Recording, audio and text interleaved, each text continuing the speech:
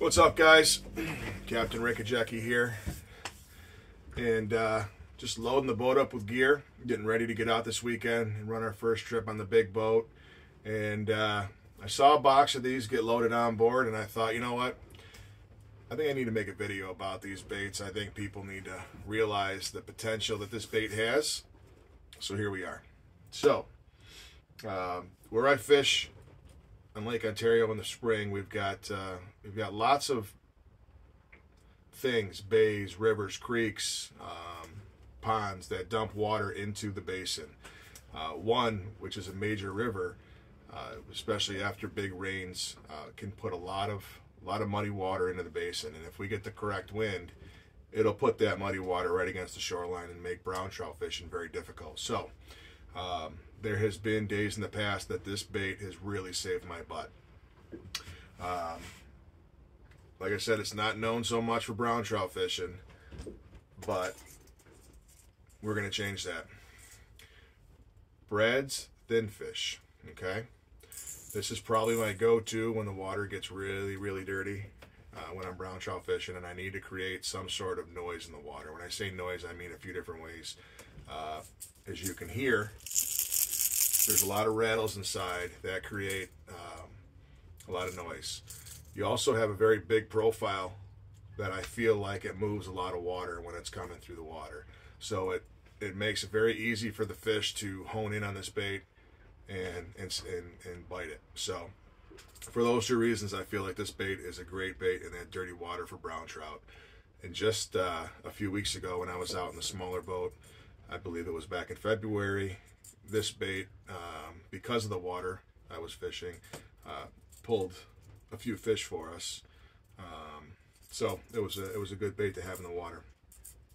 That being said, this is like that citric shad. So this is basically what we base that bay rat off of, that has become really popular in the brown trout world on Lake Ontario. It's got that yellow belly, a pearl side, and then it's got that blue back. Very good bait for brown trout. A few other colors that have done really well for us in that muddy water is this white Wonder Bread.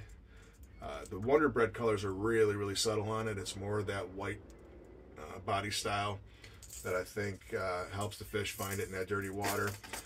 And then your standby popular Fire Tiger color that you can find in many baits. But those three colors have been really good colors for us when we are targeting brown trout in the spring.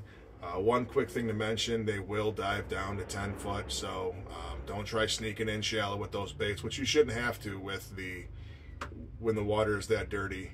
You shouldn't have to get on the beach, so you can kind of move the boat out to that 12, 14 foot range and run these baits just like you would run any other stick bait. So what these baits are known for is for their ability to catch cohos, especially on the west end of Lake Ontario. They're a staple for any charter captain that's heading out there looking to fill the cooler for their customers, especially the coho, which people seem to really enjoy eating. The color that's probably the most popular for cohos is going to be this red squiggles. So I'll hold it up to the camera. You can see it's a reddish orange color. It's got black squiggles. This is one that's been in service for quite a while, and you can see it's been heavily chewed. It's got a little sun faded color to it, but this is the #1 color that guys are running out on the west end of Lake Ontario. Very good color for those cohos.